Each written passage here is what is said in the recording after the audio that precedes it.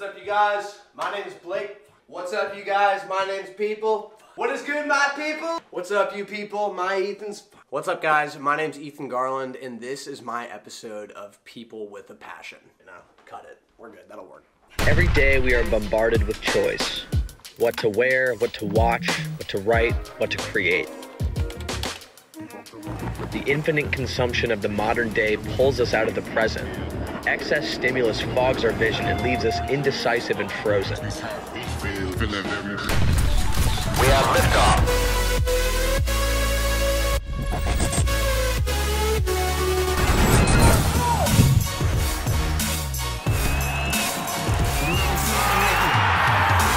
That's why we have to simplify the little things, so that we can move forward with confidence, so that we can be decisive, so that we can chase our dreams. People with a Passion. A podcast for the dream chasers. The people who strive for the top. The ones who don't stop at anything to achieve their goals. The people with a passion. Let's get it. Rock. There we go. There we go. Ethan, thank you so much for joining us. Of course, bro. And this is a little bit later than we were supposed to start, but I had to make my my little smoothie. I was actually watching your vlog this morning about like getting your heart broken, because I'm actually going through that right now. Oh shit, I'm sorry, within bro. The past, no, it's fine. But I'm not sorry because of the video. Yeah, yeah, exactly. Yeah. And I saw you make a smoothie, and I was like, you know what? That sounds good. I'm gonna get my cup of ambition of smoothies. Yeah, so have to. I just sucked down my smoothie right before the interview, so.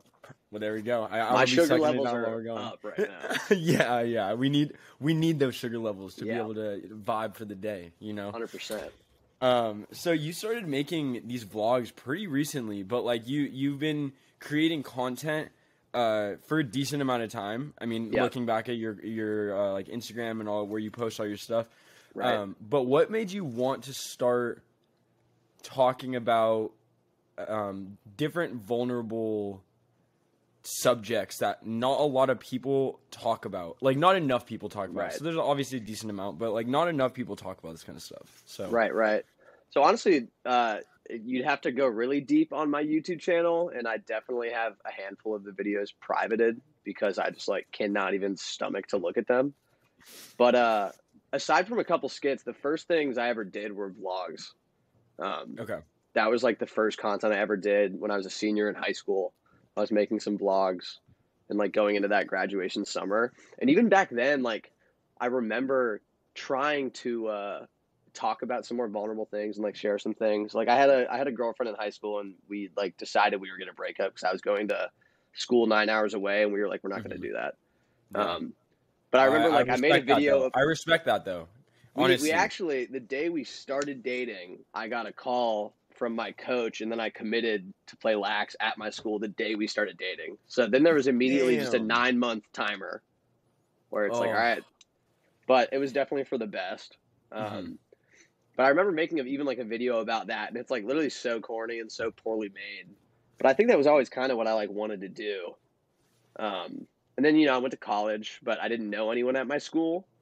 And I thought I was just going to be like bossed up and not give a fuck.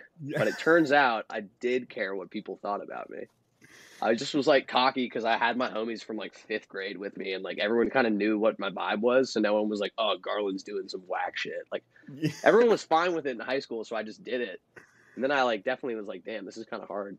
So I just got away from it for a while and just, you know, did the more flashy stuff, tried to like do just like generic shit. And I think honestly what I realized coming back to it, because like the first time I started talking more vulnerably again was like almost exactly a year ago. That was like, I made like my first YouTube video back in forever. And I was like, I'm going to try to do this shit. And I was talking about that, and I had a TikTok like do decent on that first YouTube video where I was just like, who cares? It doesn't like matter if your videos suck or like people aren't paying attention to you, whatever. That was just my first time like talking a little bit about it. Yeah. And it was like luck of the draw that it didn't go viral, but it got like 35,000 likes or something. Okay. And I mean, on TikTok, you can, that's not bad. Right. It did decent. And like from that video, I just got enough messages and DMs. Some of them like more lighthearted where people were like, bro, I needed to hear this. Oh my God.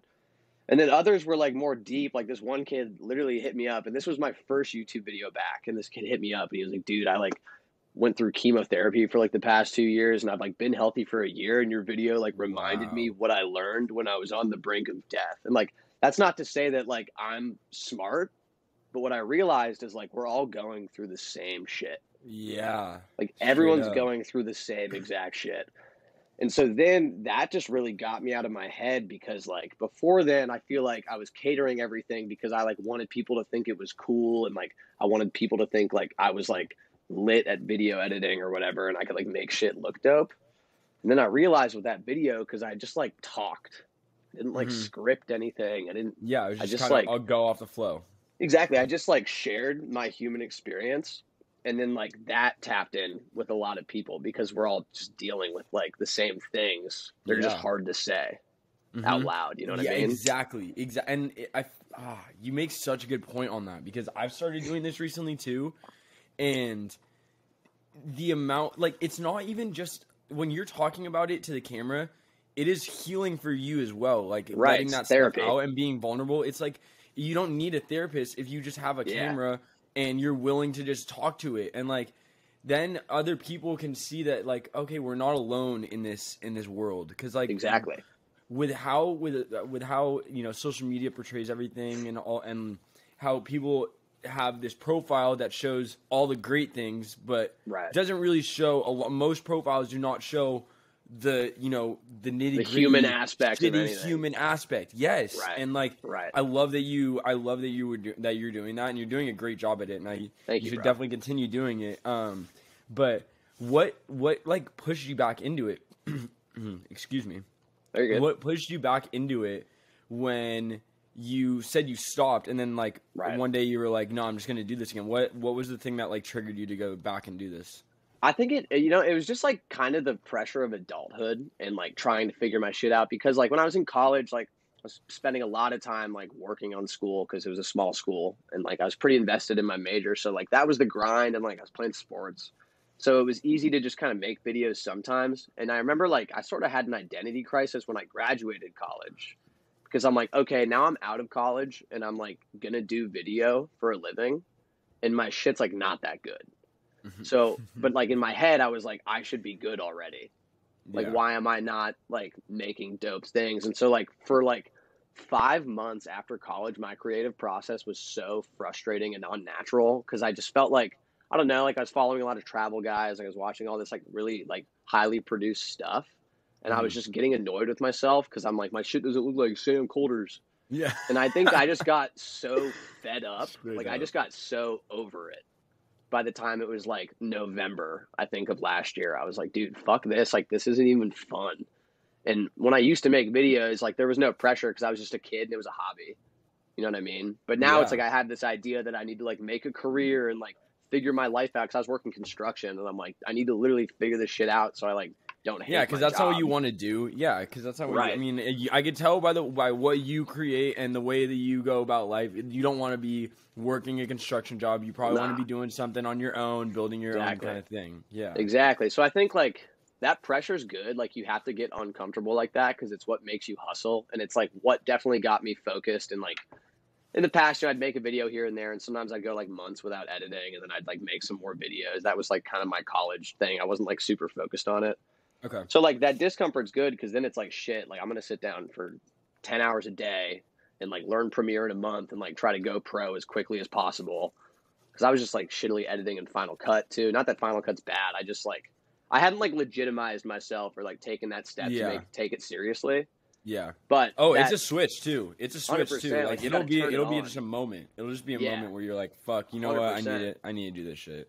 So you need that pressure, but it's dangerous, because that pressure also like pollutes your creative process and your honesty, because then you're just scrambling to like be like the pros and be like these guys that are like doing dope shit. But ultimately, like you got to still do your own thing. You know what I mean? You have to have your individuality, and also I believe you shouldn't be rushing to get to this point. I feel like it's gonna do is take time. There's that saying where to become a master at something, you have to put 10,000 hours of work in. Yeah. And if you like calculated that out, it's something like 5 years or something like that. Of like, takes time. Like it takes a lot of time. I mean, like relative, like you obviously have sleeping time, you have other time that you have to do other stuff. So like, but sitting down and it's like about 5 to 6 years where you're like go, and that's like the minimum if you were like always on it. So exactly, you know, it does take time, and but if you keep going at it and like stay consistent with it, that's where like I believe that you're gonna find exponential growth, because you every day that you're doing it and you're staying consistent, you're getting that much better. But like, I don't know, there's just a certain aspect of the consistency thing of like choosing to do it every day even when you don't want to. Right. I've recently seen that it's helped me grow more than it did when I was like, oh, you know, I'll do a little bit here, I'll do a little bit there. Right. You know, and like when gotta you like start be a part of your lifestyle. Yeah, like it has to be like I don't know, with passion and everything, and like when you're pursuing something that's a passion, it shouldn't be like a burden for you to do it every single day. And like even when you are so tired and like, no, I don't want to do this right now, you still get up and do it because you you know that's what you want. Oh, dude. Exactly. Cool. And it's like you have to do it, but then you also have to think the only way you're going to be able to sustain it like that is if you get out of this like state of killing yourself for your work not being that good. Yeah. Like when you like have your expectations through the roof and you've made like 10 videos, it makes making those videos feel so impossible because you want it to like be perfect, and it's going to be trash for like the next 100 videos. So just get over it. Yeah, and then like once you just start pumping out trash, like that first YouTube video I made was literally me just being like, it doesn't matter. And then you kind of realize like, okay, I don't have that many expectations. It's not like a great video, but it's still good enough because I have been learning this stuff. So then it's like your standards are different than other people's. You know what I mean? And like people are going to enjoy it if they see it. Like someone that doesn't know how to make videos at all is going to think like a half decent video looks really good. Exactly. You're just comparing yourself to whoever's better than you. Yeah, and there's always going to be someone that's better than you. That's the bottom line. There's always someone that's either right behind you on your heels that's going to pass you up, or there's someone that's fucking 10 times better than you. And like that's the race that we're in. It's like we think that we need to be up here, but really at the end of the day, when we, like you said, expectations, dude, that word is like, if you have expectations, you are limiting yourself, because you're screwing yourself over. You're screwing yourself. You're creating this mental game with yourself that doesn't need to be played, and then when you're playing it, you lose automatically. Like if you have expectations, you lose automatically, because most of the time those expectations are not met, and then you're in the drain because you don't believe in yourself anymore. Exactly. Like, that's where people fail. I genuinely think that if you're looking at other people's content or whatever they're creating or whatever field you're in, if you're comparing yourself to that person in a negative way, you're gonna hold yourself back so much more time until you just let it go. Just let it go, dude. And the other issue with like fully just focusing too much on someone else, it's like, I mean, I always use Sam Colder as an example because obviously he wasn't the first person doing it, but he's the top dog, and he like created a wave of people, and now there's so many people just trying to do what he does, right? Yeah. So then it's like, not only are you like you always have to race to be the best, but I feel like at least the way that I kind of have like diverted and like switched up my vibe and brought in like my original influences that I like used to like way more than like, I mean, not like more than Colder, but like Casey Neistat's videos speak to me more than Sam Colder's. Yes. His just like blow my mind, but like he's never like really like made me feel anything super profound or like, but I love his shit. Like he's incredible. Mm-hmm. But like all that's to say, and it was the same way with Casey Neistat when he was popping. It's aesthetically pleasing though. Exactly. That's the thing. Like Casey Neistat, he's someone that talks about real shit on a consistent basis, rather than like Sam Colder. He drops a video every 3 months about him going and doing fun shit and like, you know, doing all these crazy transitions. Like, yeah, it looks cool. It looks cool. But like we don't really know you. Exactly. And the issue with trying to make work exactly like whatever is like popular. So like right now in like the last like 2 years, I'd say that's the Colder style. But like when Casey was proper popping in like 2016, like everybody was copying Casey Neistat. Mhm. and you're kind of just fucking yourself over because then you're racing against like thousands of people all doing the same thing. So I feel like kind of like what my mentality has been like, I need to keep hustling and like try to be the best. But at this point, I don't know. It's like I don't even know who does what I want to do, and I don't even know what I want to do. But I feel like I'm just like racing against myself now, and like I have Mm-hmm. inspirations, but like I'm like no one's gonna do what I'm gonna do just because I'm gonna do whatever I'm gonna do, Yeah. and then it just like puts you in your own lane, and it's like it might not be good or like resonate with people for another few years, but I just like want it to be its own thing. Like right now, Yeah. my biggest inspiration is fucking Emma Chamberlain. Emma Chamberlain, why? Because her new How vlogs, so? bro, her new vlogs are just like spacey and Really? minimal and like I stripped haven't back. seen And him. she like switched from like the really hyper, like girly kind of Yeah. just like Yeah. vlog editing. And she's like always been lit, obviously. I really never watched her until the last couple months. Okay. But her new stuff is like just weird. And she films on a shitty ass camera. And she Oh, uses okay. like That's really dope. weird droney music and just weird angles. And I just like fuck with it because she just was like, I'm going to do some new shit. Hell yeah. And it's just like totally your own thing and like people like it. And it's so That's dope. anti YouTube and like anti just like clicky, like short attention. I don't know. It's just cool. Oh, So I'm like I'll have trying to check it out. I'll just check it out. Yeah, it's That cool, sounds bro. dope. If you go on her channel, like she switched from like hype thumbnails, you just will find like all lowercase, like boring titles with really Yes. boring thumbnails. Yes. And like Yes. obviously, I love like, it. dude, it's so sick. And obviously, like you can't do that if you want to like grow. Yeah. Obviously, Emma Chamberlain is like a monster at this She's point, already so there. Yeah. so she So can she do whatever can. she wants. But it's still just like so sick to me because she's just like fuck it. Yeah. Yeah. And I it mean, just see that what resonates. you can start doing that once you get to that point. 100%. But then there's the people that have already gotten to that point and they continue to use this clickbait shit and like, dude, okay, I used to watch Justin Escalona vlogs all the time. I don't know if you know who that is. He does like he created like street clothing. He has this like he started this brand out of his dorm room at USC, and he started doing these like daily vlogs. Sick. And it was all him, like, and he got really big. Like his clothing brand got really big for a while. Nice. He was doing like a lot of streetwear. He had like billboards across like LA and New York and shit, and like he was like building himself up. And but every single time that like I would look at his videos, the clickbait was like 15 seconds of the video, and the rest of it was nothing even pertaining to what the thing was talking about. Right. And it's just so just a it game. creates this facade and like this like fakeness of it. And I stopped watching it because the clickbait stuff for me has no real desire because we've been in the like YouTube world for a very long time since the start. Right. We know what fucking clickbait looks like. Yeah, it's like obvious. It's so obvious. Like people are not doing a good job. No, and that doesn't mean like you shouldn't, make it engaging. Like Matt D'Avella makes fucking great like clickable videos, but like you get what the title tells you you're gonna get. Yeah, exactly. Just be straightforward about what you're getting. Don't be lying about. Oh yeah, we're gonna talk about how you can make $100,000 and then it's you promoting your merch class or merch for the first 15 minutes and then you get fucking 2 minutes of them talking about such vague type shit. It's just people shouldn't be focusing so much more on the titles rather as creating the content that is going to engage the people, Right. 100%.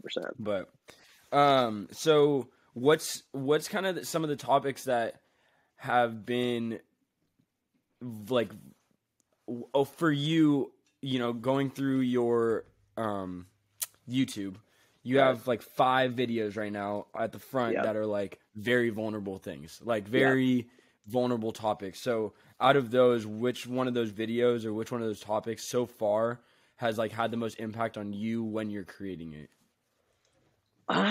It's like hard to say because whenever I make them, it's funny because like my content just like I'll have a month of just being so dead ass, but like I haven't posted a YouTube video because I'm just clowning on TikTok right now. Like that's what I'm doing right now.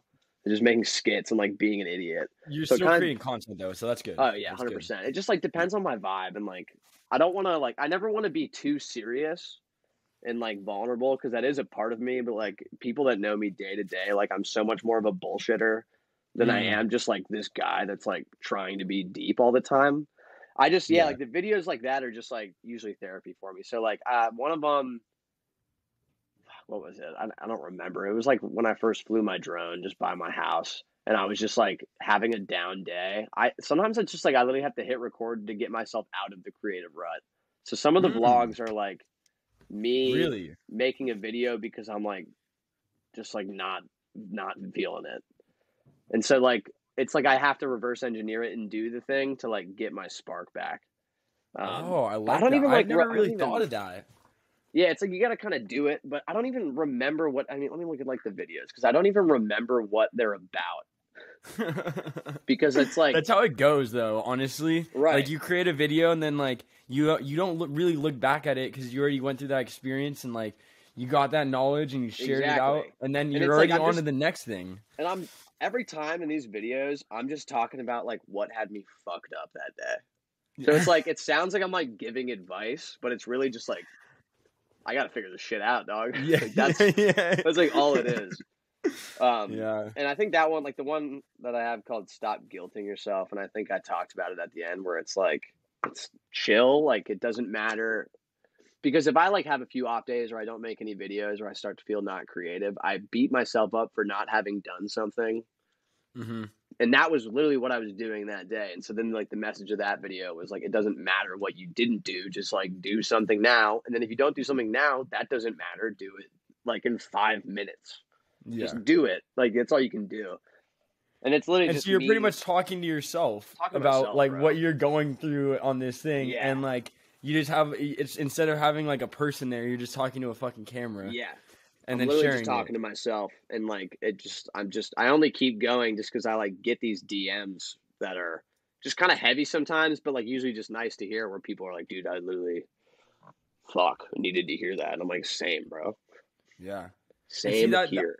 I love that. I love that because you're creating something that is helping you heal while also helping others heal, because that is Right. true vulnerability. Like Right. you're opening up about the shit that you're going through in that moment, and people, when you see something like that, when you watch something or hear something or speak to someone about something like this, you know when they're genuinely being vulnerable, Right. and it shows in the way they're talking, the conviction in their voice, the Right. way they're portraying themselves, and the way that they're being just, you know when someone's being Yeah, transparent. you can and tell when actually someone's being honest. like open with you for sure. Yeah, And and it's- I think it's that's obvious. just that's like the one thing that me personally, I think creates the most amazing content, because Yeah. you're not only creating content that people can relate to, but like that people can like grow from in their life for that day. Like you never know who you're gonna influence with what you say, and if you portray yourself as like a dick, then Right. that's just how you're gonna get perceived. But if you're willing to be vulnerable and like Right. actually help people, you're growing like a community that like wants to listen to you. Yeah, So, exactly. Exactly. And it takes time, and like I get that it's like talking to the camera is fucking weird. I've only transcended that in like the past few months. And even still, like in public, I'll get like a little weird sometimes, but like it has Yeah. taken me realistically like a decade of on and off making videos to like I just like don't give a fuck when I talk to the camera now. And I want to like lean into that even more and like treat the camera like a person physically. So I want to like start like grabbing the camera and like pinning it to the ground and yelling at it and just like getting like way too intimate with the camera. Yeah. Just to like really break that fourth wall and like be like, I'm fucking talking to you, motherfucker. Whoever's out there, just like yelling into the void. Dude, I like that. I really like. I want to see a video from you doing that, because Yeah, like just that. beating the shit out of my camera. Yeah. Wailing on it. I'll make Get it the happen. fuck out of here. Yeah. Yeah, no, yeah. Next I up. think that would be really cool though, because like I was watching this video on Masterclass, and it was talking. I can't remember who it was, but he's talking about storytelling, and he talks about how when he is performing or when he is talking to the camera, he treats it as if he's talking to someone. So like, Yeah. if we're right here, if I didn't have this screen on of you, like looking on my right side, I would just be talking to this like I am talking to you right now, and like I'm hearing a response in my head, and like, and he goes, that's where you're gonna get the most engagement, because you're treating this. They're thinking that they're literally sitting there talking to you. You have to like they're cut through that screen. Yeah, and that I think is such a crucial, like, there's a moment where you're gonna realize, oh, okay, like, break through this. This is not. It's not just a screen. This is like, I'm talking to you, the person. Right now.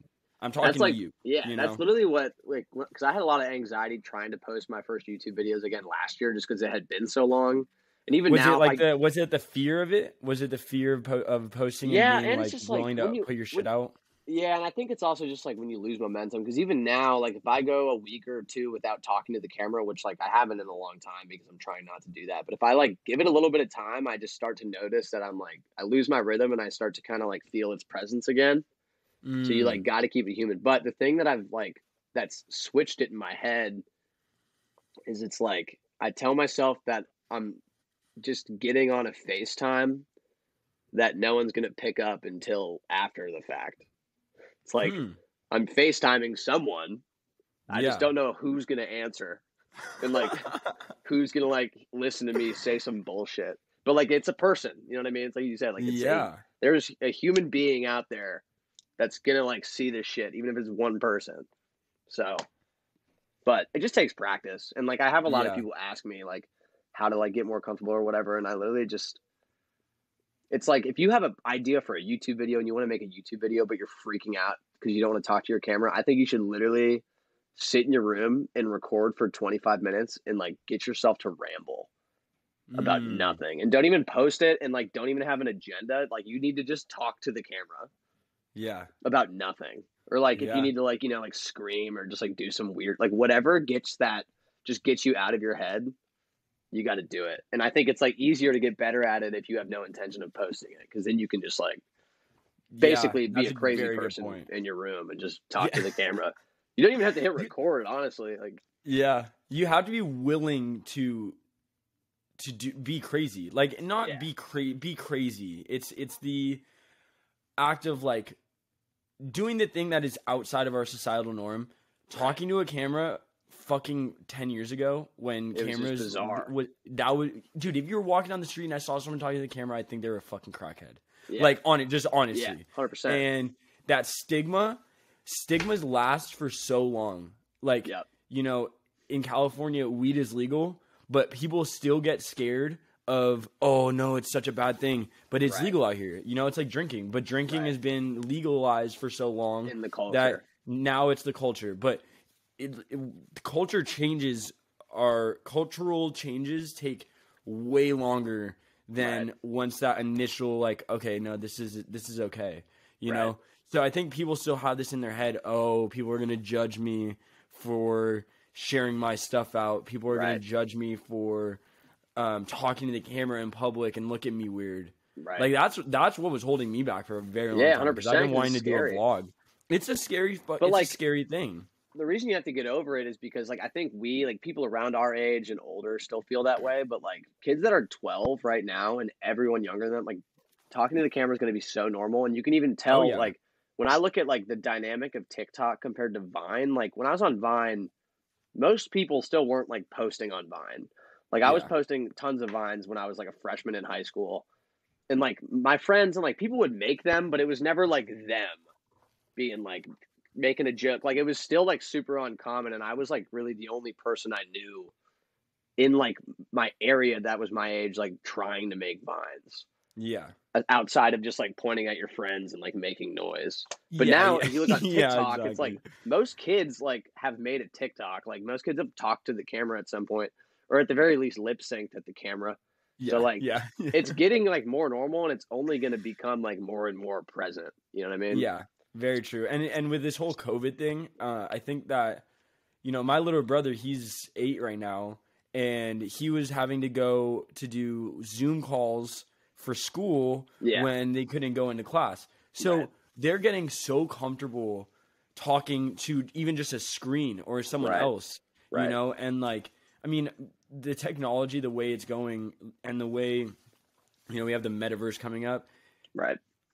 That is that. I wonder how vlogs are going to happen when the metaverse is like a full thing. Like, are people going to be having a mask on with then in their metaverse, they're taking a video with their virtual camera? Right. I really don't even want to think about it. I'm just gonna I'm gonna let that play its own course. Yeah. Speculation just gonna freak me out.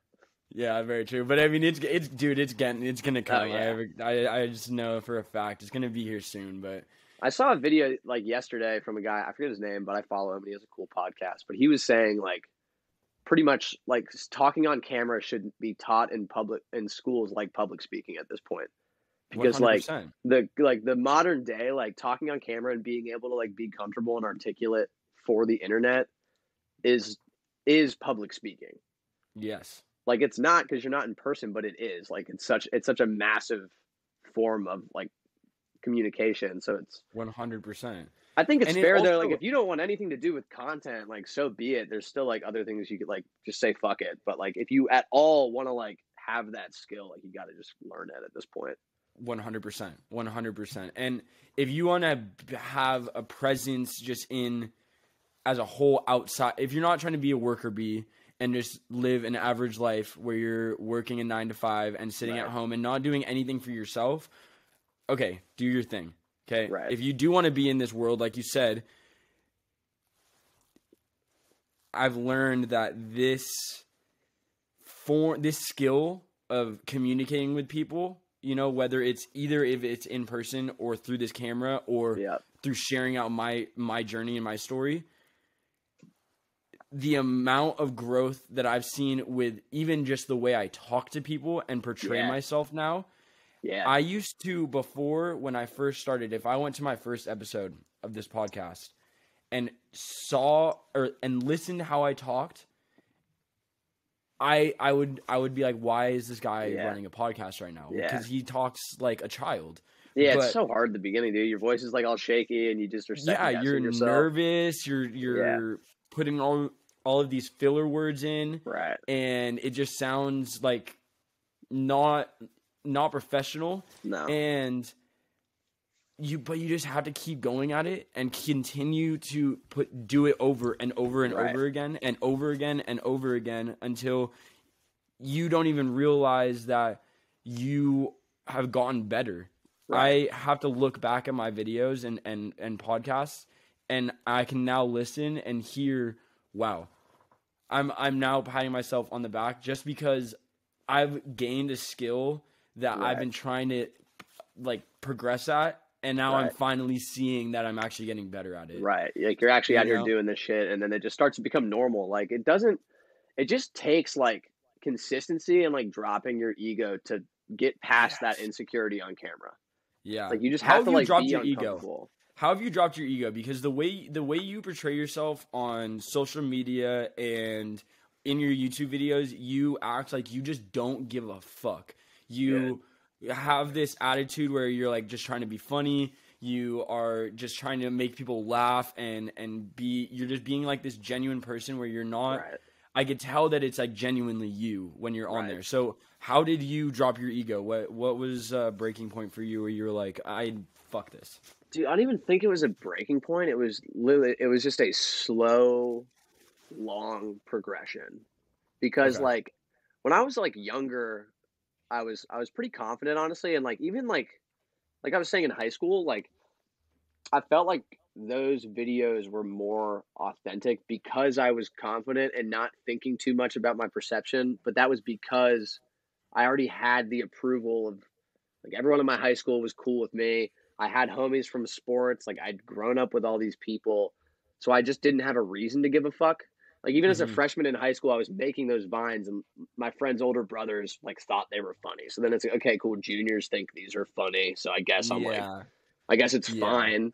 So like I feel like that builds up the ego, though. I feel like that could build. It does in the sense, but it never like made me cocky. I just felt really comfortable. Okay. Like I Okay. was lucky enough to not like, because some people like have a shitty time in high school, and I think I was lucky enough to like I think I was just like really embraced and accepted because of just, you know, like sports helped, and like certain friends I had, and like their older it was just like, you know, because high school is kind of a status game, and like you have to get Yeah. people's approval. But I was lucky enough to like have most people's approval. Like no one was like shitting on me. And so Yeah. I think that like made it easier. So it was pretty free flowing, but that was because I hadn't really been like challenged yet, and that was where college was kind of a mind fuck. Because Yeah. for most people, college is where you like go find yourself and like become an authentic version of you. And I feel like I just took like 5 steps back. And Really? it wasn't that I was ever being fake in college. It was just I was giving people like 50% me. I was like, you're not like, I just didn't, because full me like sticks out, and it's just fucking, it's a lot. Yeah. Like, and like when you make YouTube videos like that, especially if you're a freshman in college and no one knows you and you're just dropping like vulnerable YouTube videos, people are gonna hate on you Yeah. because like people don't know you yet. In high school, people didn't hate because they were like, that's just Ethan doing whatever the fuck he Yeah. does, Yeah. because they'd Exactly. known me for Exactly. like 10 years, so they were like, Yeah. whatever. So Yeah. I think that was where kind of just the ego like took me over, because I was just like really just didn't want to be too offensive, and I like wanted to be well liked in college. So I just kind of like I was still like, you know, myself in person with people. I just like wasn't putting myself out there like that. Got And I was it. like, I don't want to Got it. like I don't want to like make myself a target or whatever. You And didn't so want I to create think, any waves in a way? yeah, I didn't want to like disrupt the vibe or be too, and I'd still do little things to kind of like push on like the social norms and stuff, but I Mm-hmm. was not ready to like send it. And I Yeah. think where it just fully dropped again was like I graduated college, and once you're out of college and you're an adult, it's like, who No the one fuck gives a am fuck. I? Like No one gives a fuck this is the though. whole world now. So it's like I had to like, Yeah. the last year or like a year after college was just building back that like blind confidence I had in high school. Mm-hmm. And so Mm-hmm. it's just now it's like, and like I'm more humble now because I'm like trying to build a career, and I actually have like financial pressures, and like I'm not like, I don't think I'm like God's gift to earth. I'm just at a point now where I've been through the cycle of like really being myself and then like not feeling super comfortable. Mm-hmm. And now, yeah, I'm just 24. Like, what the fuck else am I? I'm not gonna like not be myself when I'm 30. The Yeah. fuck. So Yeah. Yeah. No, it's been dude, it's just been a slow progression.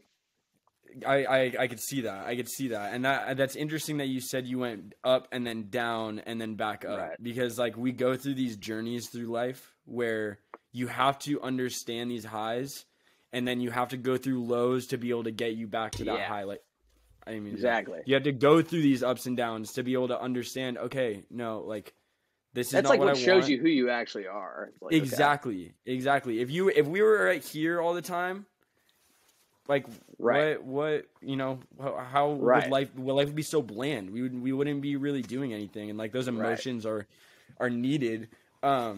Exactly. And people will make a few things and like start to feel good about it, but then you'll second guess yourself and like back out. But Yeah. some people, like once they back out, they back out. Forever. Stepped in and backed out. Like in 6th grade, I made a couple lacrosse stringing videos. Those are my first ever YouTube videos. And I was like, this is so lit. And then I felt like a loser. I was like, fuck, I have YouTube videos. All my friends are going to think I'm so whack. So then I kind of hid them and like privated them. And then in 8th grade, I was just like big into gaming, and I was like, I wanted to be a YouTuber literally for fucking forever. So I started making COD commentaries and Minecraft commentaries. I was like, that's lit. Then I went to high school, and I was like, dog, those are so fucking nerdy. So I deleted them. And literally, I wish I hadn't deleted any of those videos. I think they might be on my old computer that I can't get access to because I'm just locked out of it. But like I've stepped in and then delete. Same when I went to college. Like senior year of high school, I was making a bunch of videos again. I had like 20 videos on YouTube. And then I removed almost all of them once I went to college, because I was like, I only want people to see the more normal ones. So I've Yeah. like stepped in and backed out countless So you're times. creative. You're a creative. I mean, Yeah. like, And then I feel eventually like you got to step in and stay in. You know? Yeah, exactly. But you have to see those things that keep pulling you back. Those certain fields of or skills that you want to learn, and you try it out, and then you just back out. But then something in your head brings you back to it and keeps bringing you back to it. I'm like, okay, you know what? There's only a certain amount of times where you finally have to realize, okay, you know what? Maybe I should just fucking commit to this because I genuinely want to do this. And if I don't, I know now because I've felt those same things where I like will make videos and I stop and then I make content and I stop and I'm just like, it's just this fucking constant back and forth. Yeah. And now I look at it and I'm like, okay, I've been wanting to make a fucking vlog for 7 years. Yeah. I'm going to make a fucking vlog. Okay. Yep. I'm done doing this game where I'm going back and no, yes, no. Like, this is obviously something I'm meant to do. And if I don't do it now, I'm going to regret it later on in life. And I don't want to regret this shit. Right. Like, 100%. I don't want to look back and be like, oh, I literally told myself for 7 years that I wanted to do this. Yeah, now it's 20 years later and I fucking still have not done it. What the fuck am I doing? At least try it out. At least try it out.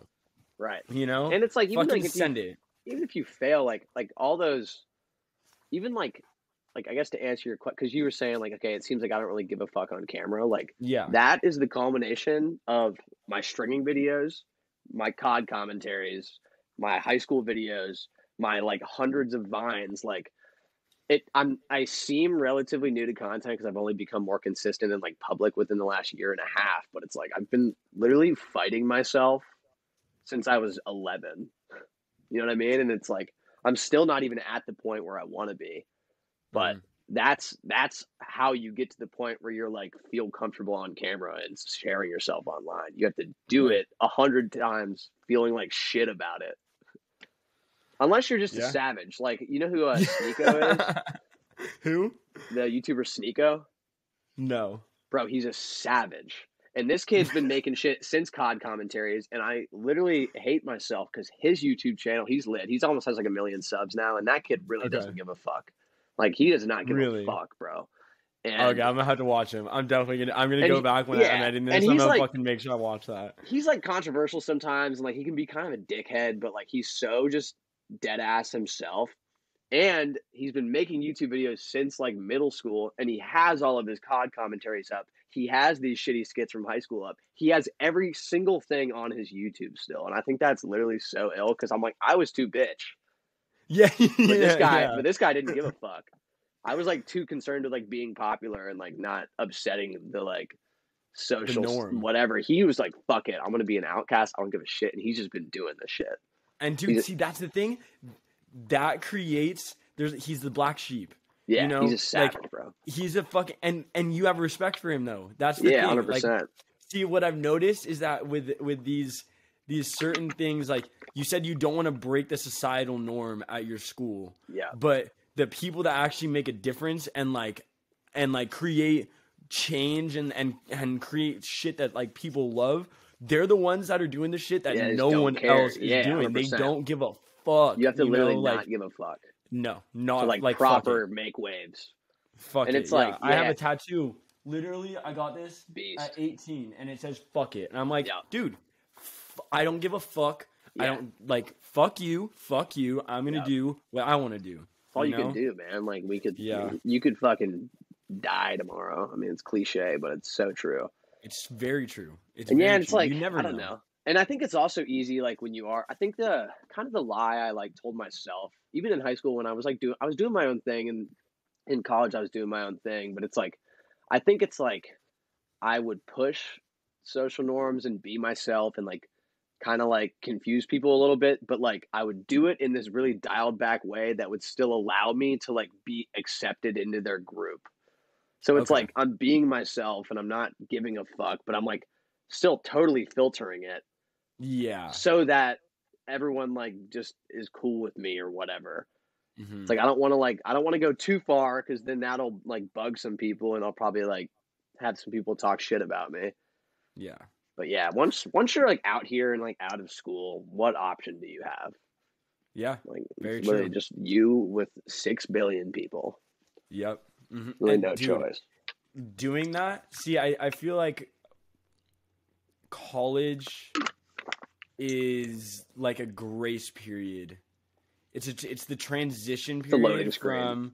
Exactly. It's the loading. I love that. It's the loading screen where you just you are now getting pushed out into the real world, and it's either you get pushed out straight out, or you go through this slow 4-year process to 5-year process where you can kind of, put your feet in the water for a little bit. Right. Sort of figure it out, but like it's still a simulation. Own. Yeah, it's still a simulation. Yeah. You haven't even stepped out into the fucking GTA yet. Like, where no one around you really is paying attention to you. Right. Like, because I dropped out of college after a year and a half. Yeah. And when I dropped out, no one. All my friends were at college. Yeah. I was back in my hometown. I was living at my parents' house. Right. Like, and all I did was I was by myself, you know? And then later on, as time went on, I started slowly getting back into, making friends, having a significant other, all this stuff. But dude, when you first get pushed out, there's no one. There's literally no one. You're alone. Like, unless you have it set up where you're like kind of already in that transition, that alone period, while it sucks for a little bit, it's the time where like I grew the most, at least. Yeah, 100%. You need it. That's just kind of what like pushes you into your element, and you start asking better questions because you're not just comfortable like riding this wave with the people you've been hanging out with or whatever. Mm-hmm. Mm-hmm. So I have a question actually, because we talked about it a little bit at the beginning about that the one with the heartbreak. And the reason I'm asking this, obviously, like I said, like I'm kind of going through this right now, so I want to hear your perspective on it. But you talk about how you need to get your heart broken. Like that was 100%. The thing. And I like when I saw that this morning and I was looking through, I was like, I need to watch that. Yeah. I was like, I need to watch right now, because that's just so ironic that I'm going through this shit right now and I'm about to interview him. Like, so I want to hear your perspective on it and why you think that heartbreak can be a good thing, because I see where you're coming from, but I want to hear it on a deeper level. Right. So I mean, obviously everyone needs that like first love where you're just head over heels and like you experience what like love maybe could feel like, right? Because it's like a part of life, and like I've always been kind of like hopelessly romantic, and that's how I was with my high school girlfriend. And so like I said, like we like agreed on the breakup and it was planned, so like it was like healthy and not too dramatic, right? Mm-hmm. But like it definitely had me fucked up my entire freshman year of college. Yeah. Because I was at this new school where I didn't know. I mean, I had homies and like I was playing lacrosse, but I wasn't with like my really tight homies from high school anymore. And I just like had this gaping hole in my heart. And I'd kind of experienced it with her within high school too, because like we were on and off a little bit. So she like low key broke my heart like 3 times. Mm-hmm. Now I'm like stupid lit and I'm like super in love, so it doesn't matter. But at the time, though, it fucking hurts, bro. The reason it's good is just because it like if you're willing to like embrace it and not be super defensive and like make up bullshit stories in your head about how fucking shitty they are as a person. If you just like let that take over you, it like gives you the trippiest few months of your life, because you're just like really feeling shit, and that's like a part of life. So I just think for me, it's always like snapped me out of whatever's going on in my head and like shot me into evolution. Like it makes me like, I know myself as well as I do because I've had my fucking heart ripped out like 3 times. It like makes you get on your own shit. And I feel like the way I always took heartbreak was like, okay, these 2 people just split off. All I can do is work on myself.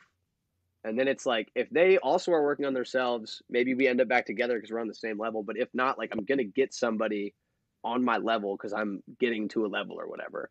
So it like can't be a bad thing. Obviously, like it can go down poorly if like your girl cheats on you or something. Mm-hmm. But in general, I just think it just catapults you into this place where you're not just like content and going through the motions again. You're like, holy fuck. Like, I don't know. It's just like everything hits a little bit differently. Like my sister had she had a rough breakup a year ago. They're back together and I like literally love her boyfriend, but they just had some time apart, and like, it definitely like was really hard on her, and she had like a really rough year. But even she, like when I was on the phone with her, she was just like, I feel so much more confident in myself now. And like, I just know myself. And I think that's how it was for me. And I don't know, I just think it's literally so fucking trippy, but it's like some of the most beautiful It's some of the most beautiful like times I've ever had in my life. Like Mhm. music hits different, the air hits different. Everything is just like on a different plane because your life was like this and all of a sudden the story just fucking changed. Like Yeah. within a day, like you're in a different chapter now Mhm. immediately. And then that's just always like had me fucked up and it like hurts and it's fucking terrible, but it's literally so good Yeah. It because like hurts so good. It it's hurts easy so to get good. comfortable, right? And like I don't know, and I don't think until you've gone through that first like legit heartbreak where you were like stupid in love and then you just like got fucked. Mhm. Um, I don't think you can like find someone because now I'm 3.5 years in with my current girlfriend. Okay. And she's the shit. And she's like so much more like me than my high school girlfriend, and we're like way more compatible. And I think she's just like, I mean, I'm not trying to like talk shit on my high school girlfriend. She's a good person, Yeah. but like You were with her. Yeah. we're not at all like each other at this point. Like I haven't seen her in a while, but Mhm. my Lida is literally just so much more like my other half in a way that just was not the case with like the puppy love of high school. Yeah. Like we're like a proper unit, and it's only because like I went through that heartbreak. And Yeah. it's annoying as fuck because it took me a year, a freshman year of college, to get over my high school girlfriend. I had my closure with her. We talked. Then I went to my summer camp like the next week where I worked and met my girlfriend. And it was like, I thought I was going to like get to fuck around and like not care about girls for a while. Because all of high school, I like It doesn't was, happen like that, bro. dude, all It of high doesn't school, I was happen like set. that. It's just like I just was like, fuck. I thought I had more of like a loading zone because all of high school, my eyes were set on this one girl, and then Yeah. freshman year of college, I was just fucked up, and then immediately after, I'm like, oh, okay, I'm bed, like I'm chilling now. I feel really good. I just like fall in love with this other girl. Yeah. God damn it! Yeah. I know. But I it all know, worked. dude. It all worked out for the best though. We're Yeah, out here I just feel that. riding the wave. So Hell yeah. Good. yeah, I Good. just I'm think happy. it's just I mean, you guys look very happy together. I mean, like there's we like I are, saw dude, and I don't you try. I got the try not to, pictures you like, guys have and everything. yeah. Like you guys seem like you're on the same wavelength, which is We dope. 100% are, and I try not. You know, I think some people like post too much and overcompensate, and like I don't ever want to do that. But like she's like dead ass, just literally like the coolest person I know. Hell yeah. So Hell it's yeah. just Well, I'm easy, happy bro. for you. Yeah. Thank you, man. You make some very good points with that kind of stuff. Like you need to go through that heartbreak to grow. I mean, see, for the longest time, like I had one serious girlfriend Yeah. or two serious girlfriends in high school. I went to college. I didn't really date like seriously. And then when I came back, that's when I found the most recent one. But I've always Yeah. been like a fucking relationship person. Yeah. And while I was in those relationships, they were amazing. But afterwards, like the first girlfriend I had, I was obsessed with her for like 2 years until we started Yeah. dating. Yeah. And then we started dating, and then like a year and a half later, we broke up. And by the way, this person, I know that we've talked about this, but like I could see before where she was coming from. This is a complete side note, but Yeah, of course. I started dating the next girl a week and a Yeah. half later. Yeah, I it's didn't no go through time. the healing process. I didn't do that shit. Yeah. And so I jumped into this other thing, and that person, while I know that you know what we're talking about, if you're listening, is like, I could see where she was coming from, where she thought that I did something Right. fucked up beforehand and then jumped into this, like thinking I just jumped. But, you know, It happens. you need to take time. 100%. Like, you need to be willing to take time because, like, I didn't take time. And I jumped into this relationship with someone that I didn't even know. Yeah. And, like, started dating her for 2 years. And while, yes, we had an amazing time, we were not compatible at all. Right. Like, I wasted 2 years of time. Not wasted, but I went through 2 years of time that I could have been focusing on my own self and building myself rather than being in this relationship that I was just being in it because I wanted to be in a relationship. Right. That's the fucking key right there, dude. It's like you're not gonna have like the relationship you deserve until you get in a relationship with yourself. Yeah. It's just not gonna come. And that was how it went with Lida, because I had the full year after with my high school girlfriend. And then I like gained feelings for Lida that summer, but we didn't start dating until the next summer after that. Mm-hmm. So then like I had all of sophomore year of college to just like do my own thing, and like she was always in the back of my mind. But we were long distance, and we worked at this camp for 4 years or 3 years. So we just had summers together.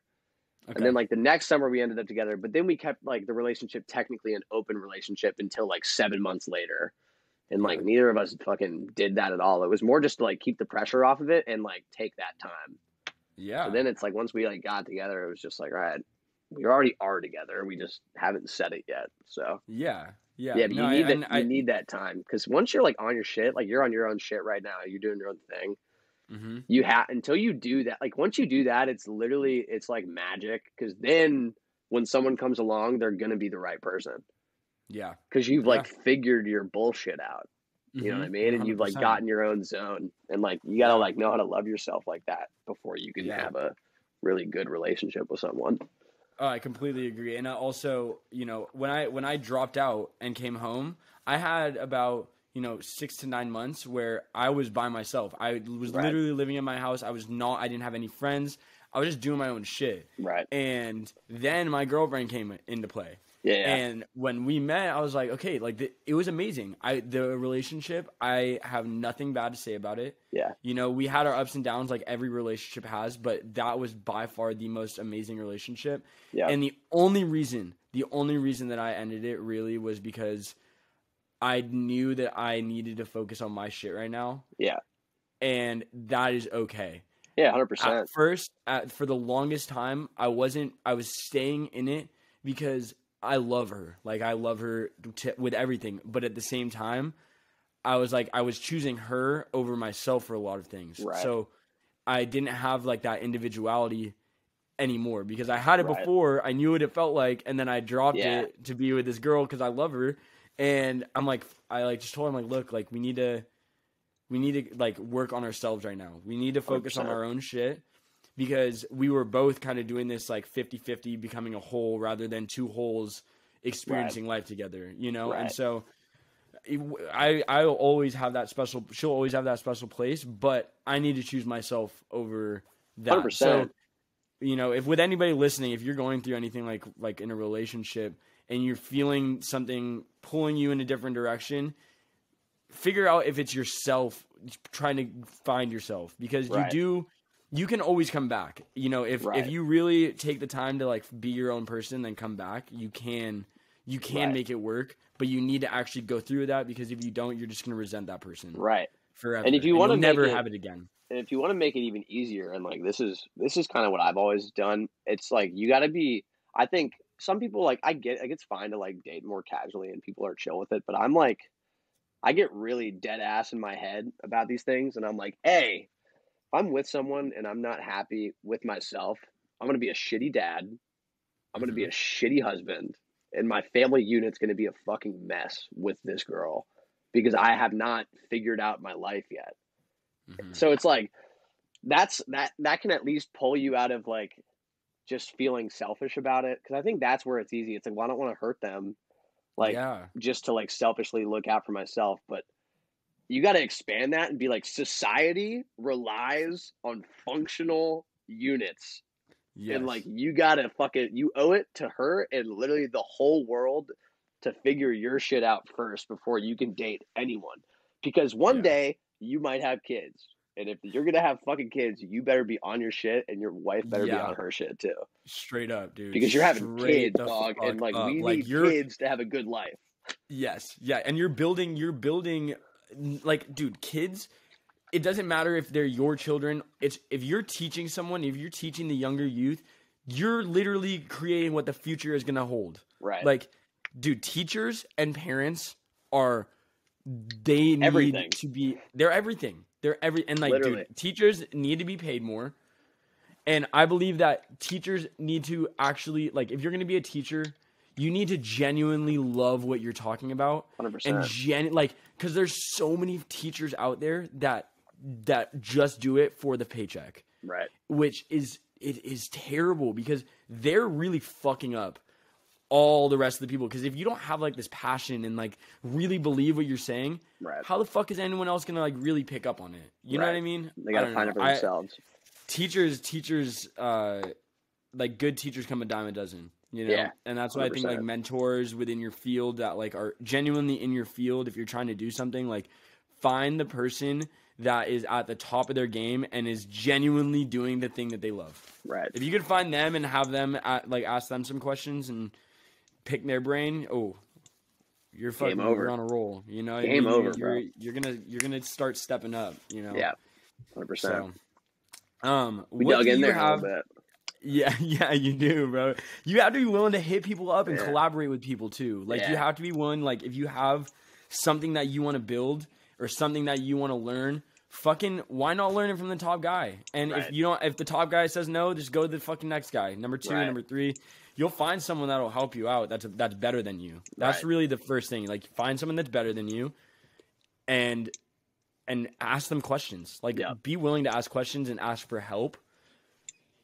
Though asking for help is like the biggest, I think, one of the best pieces of advice I've ever gotten. Yeah. Be willing to ask for help. Yeah. Because it's okay. People are willing to help you if you ask. Ask for help and buy people's classes. I've literally spent so much money on like courses, and I literally Have you actually? worth every penny. Oh yeah, bro. When I fucking Really? Yeah, when I was doing construction and like half-ass editing and Final Cut, I copped Colder Creative right when it dropped because I needed to learn Adobe because because I know you can like do it in Final Cut, but I was like, if I'm gonna work with agencies and like work with other people, everyone's in Adobe, and I knew Colder was teaching Premiere and stuff, but like that class was $800 and I had probably $1,300. I was like, fuck it. And then in a month, You're I investing got in yourself, though. You're investing in yourself. yeah, and like within a month, I was like ripping in Premiere, and then an agency hired me full time, and I didn't even apply or look for a job. So it's like Really? buy courses. If you like want to do some shit and you want to waste no time, find a good course and drop $1,000 on it, bro. That's what my roommate did. My roommate is he's a tech house producer. He's Okay. filthy. He's filthy with it. But he literally went from not knowing how to like use Ableton Yeah. to releasing on labels within a year. And that's because during quarantine, he just was a psychopath. He was in college still, and he would just literally produce for like 10 hours a day. But right when shows shut down, DJs weren't like getting paid any money. Yeah. So a few artists were like, hey, we're doing like, I'll do an hour lesson for $100 or whatever. You know what I mean? And he just started paying these guys for lessons. And he literally has gotten so fucking good within like a year and a half. It's ridiculous. Damn. And it's like, dude, you can literally hack the system. And also, not only are those guys like, not only did he learn a lot from them because you're hands on with someone that knows what the fuck they're doing, but they're like his homies now, and he like has opened for them at shows and stuff. Because then you're kicking it with them. You know what I mean? So like, I'm not that good at like reaching out to people and stuff, but I just buy these courses. And then it's like you get to learn everything, but then you also have access to people at the top of the industry because instead of trying to hit them up on Instagram in a sea of millions, you're talking to them on Facebook through like 300 people. Yeah. Yeah. So it's a better chance of like getting through it. And you also are building in that community. See, okay, courses though, I feel like it's hard to find a course that's like genuinely like good. Do you know what I mean? And that's when you have to like trust the creator. And like when Colder like dropped his course and started marketing it, I just knew because of the way his shit is so refined. Yeah. I was like, this course is like, he has a fucking like his all of his socials and like his content in general is so meticulously refined. I was like, I know for a fact Sam Colder's course is not going to be half-assed. Yeah. Because this dude spends months making one video. Like, I know it's going to be lit. And it was a fully comprehensive course in Premiere and After. 100%, bro. Dude, I tell people I would pay the $800 just for his keyboard commands. Are you fucking with me? Straight up, because you get his keyboard commands, and dog, I literally edit 20 times faster now. I know every command. Oh, dude. Like, I edit my vlogs in like 40 minutes. Are you serious? Are you fucking with bro. me? Like, it's just straight up fingers. Yeah. Wow. Because see, for me, bro, like it takes me to edit. Because I mean, obviously, I'm doing longer format. But it's like some of these videos are fucking 2 hours long. No, right. But it legit takes me sometimes 12 hours to edit fucking one podcast. I'm not doing any transitions. I'm doing cuts. That's it, dude. I could edit one of your podcasts in 30 minutes.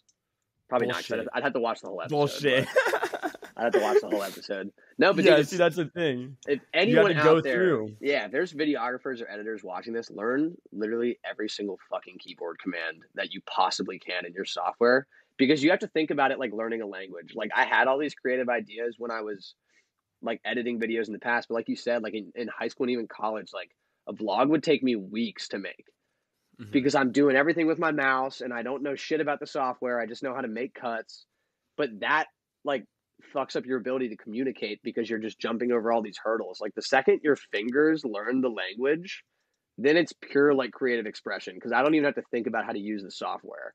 It's just like ripping through it. It's the same with like I don't know if you've seen any of the TikToks I've been making, but like I make some more like kind of like I balance it between just dumb shit and then I'll like produce a skit.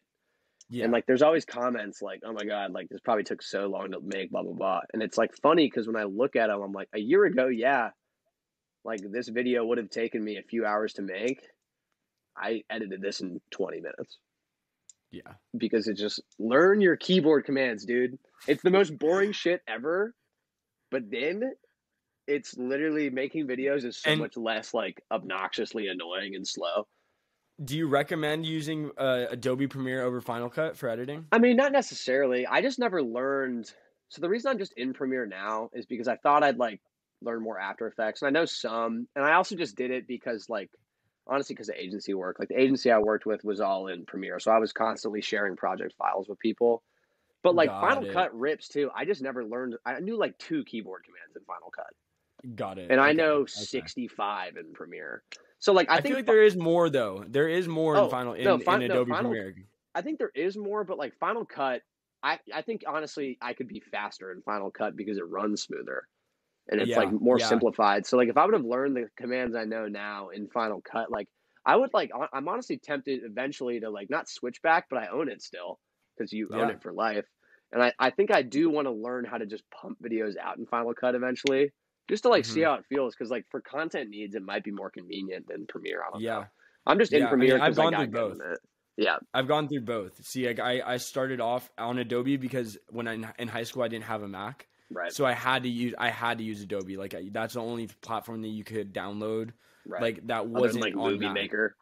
Yeah, exactly. What the fuck am I gonna do on Movie Maker? Yeah, I made my first YouTube videos in Movie Maker. Is trash. Hey, iMovie on the phone though. Yeah. Doing like shots on your phone and then going on iMovie. Me and my friends would like go downtown, just take phone videos, and then we'd sit at home together, all in like a circle, and like we're like 30 minutes. You have to make a video, and like you had 30 minutes to fucking make this cool little thing. Yeah, dude, editing on phones is so hard. Like even some TikToks, even if it's just a phone video, I'll just bring it into Premiere to edit it. Because I'm like, dude, I would rather import this onto my computer and edit it in a minute than I would like wanting to fuck around with this app. Yeah, exactly, 100%. But people also don't know the app. People think a lot of people that make videos on their phone, they don't understand. They don't want to go through the time to understand the fucking computer stuff. Right. But it is easier. Like, yeah, 100%. It might take you a little bit more time to understand it, but I'm telling you, in the long run, if you want to be a content creator, you have to use a fucking computer. Yeah. You have to have good Wi-Fi, and you have to figure your shit out and learn it because it makes it so much higher quality. It makes it so much easier in the long run. Right. Like it's a no-brainer to learn. You have if you're trying to do. And especially, I think the natural order of video editing, because this was definitely the progression I took, is like, okay, you learn how to cut clips and move things around. Mm-hmm. So like, that's cool. And you're probably doing it with a blade tool and then dragging, right? And then once you learn that, most people don't, like for years after I learned just that, I didn't learn any other functionality things. Because then it's like, you want to just be creative and like learn how to make videos. So like, I'll figure out how to use titles, or like eventually I learned how to speed ramp.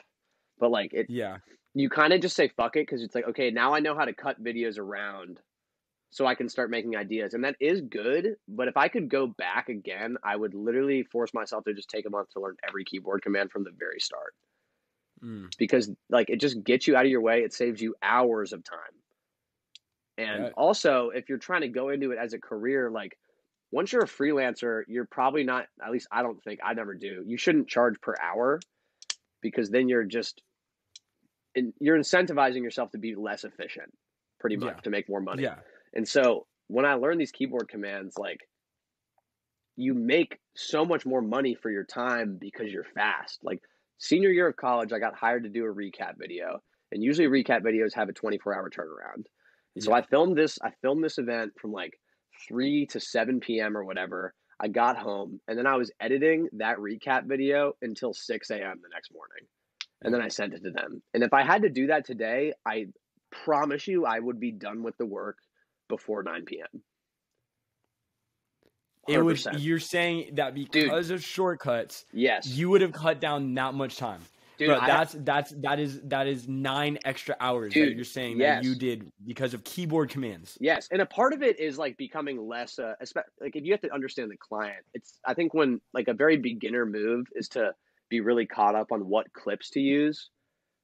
But it ultimately doesn't really fucking matter as long as you're telling the story. So that's a big part of saving time. Like I worked a festival, a music festival in like August, and my buddy who's a fire shooter, but he's a slower editor, he like kind of just gets attached to certain shots and wants to make sure he knows like all of his footage. And I agree, like if you're making a project, ideally if you have the time, you should storyboard.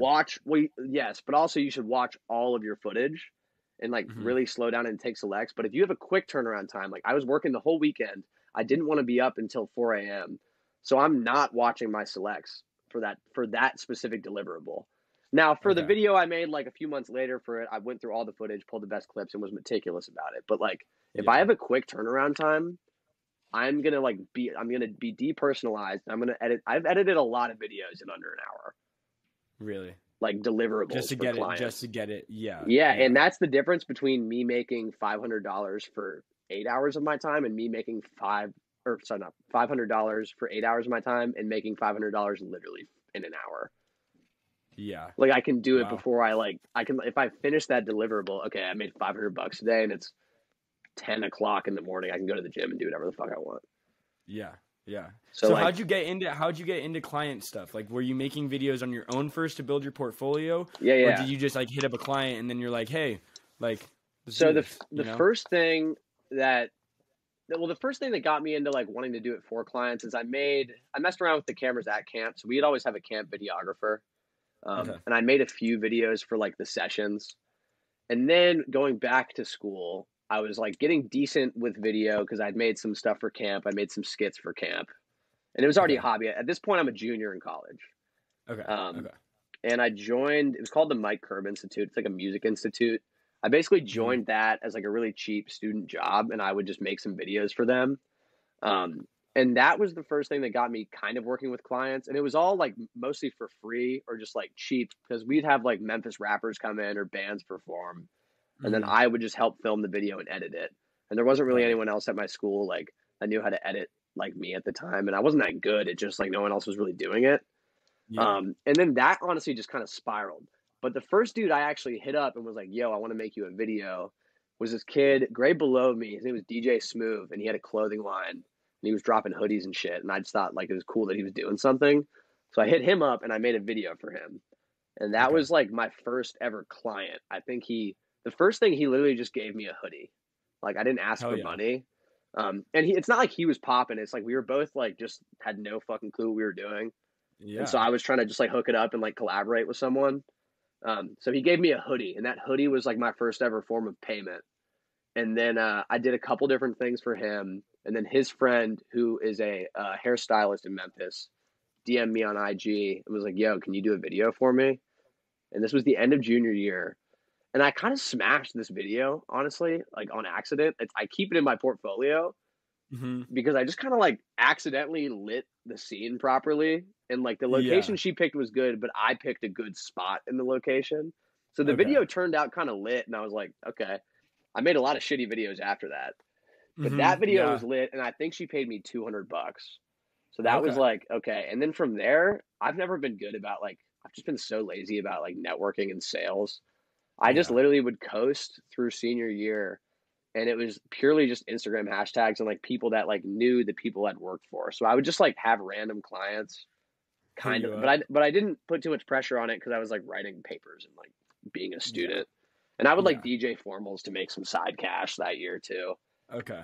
So that like I'm literally, dude, I'm trying now to not be lazy about the business because I've been lazy about it my whole life. And it's like good to an extent. You let your abilities like speak for themselves, but you're not going to get like higher paying jobs and you're not going to get your dream clients if you don't like go look for people. Yeah. And right now I'm literally just riding this wave of like word of mouth. Like that was what I was doing when I was working construction. I would just have people hit me up like, yo, you did this video for them. Will you do something for me? And I was like, sure, fuck it. And then Literally wasn't grinding it at all. I just stopped working construction because I was like, I need like a month. That was when I got Color Creative. And then like a month later, dude that owns a creative agency was like, yo, you want a full-time job? We'll pay you $35,000 a year. And I was like, bet. Yeah. And And then is I it got all remote? Is it all remote? No, this was all full-time in Cincinnati. So I was like Okay. in the office with them 4 times a week. And it was cool working with the team and like going to shoots and stuff. But then like I started to have people hit me up again for work. And since I'd done professional work, like I went pro last year, I'd say, especially once I got that job. Because I was working, I mean, like in office, it was only 30 hours a week, but we had some 50-hour weeks. And I was like, I was one of 2 editors, but our other editor like handled a lot of the photography shoots and stuff they were doing. So I was doing most of our edits.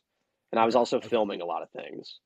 So it was just like pure output. But then it started to get to the point where it's like, all right, I'm making $35K a year and I'm literally busting my ass.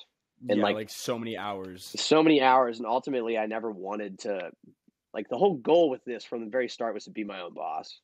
So once I started having people hit me up again at like the end of the summer and I knew I was moving to Chicago, I was like, I need to dip on this so that I can get my own checks, because like you make a lot more money when a client's paying you versus when a boss is paying you who also has 8 other people to feed, and he has to pay for his rent, and he has to cover all of like the credit card bills for all the gear. And like they were growing like crazy, so there's just so much overhead. And like we had like a team of 8, so it's like, dude, if this was a team of 3, I would be making like $100K a year right now with what I'm doing. But like we don't have the money yet, so I'm not making much. And like he offered me a raise and stuff, and it was like a good working relationship, but I fucked off. And now they still hit me up for a lot of work, and I make way more money now because and they pay you more for like just personal like. Yeah, so I mean, if you like really want to get into numbers, and it's still not like they still take a good chunk, just to be clear, because they have me in some non-competes, and like if they're hiring me for something, it's their client. But like this past month, I had one of their clients hit me up and ask me to do like 14 videos for them. He offered me a $10,000 budget. Like, I need all this shit. And it was all remote edits. So no expenses at all. Yeah. So if that was my client, I would have bagged 10 grand this month. But it wasn't my client. It was Ruben's client. And I was already in the non-compete, and I only had them hit me up because I did work with them in the past. It was MLS, Major League Soccer. So I only had them hit me up because Rudin had brought me in to do some work with MLS, right?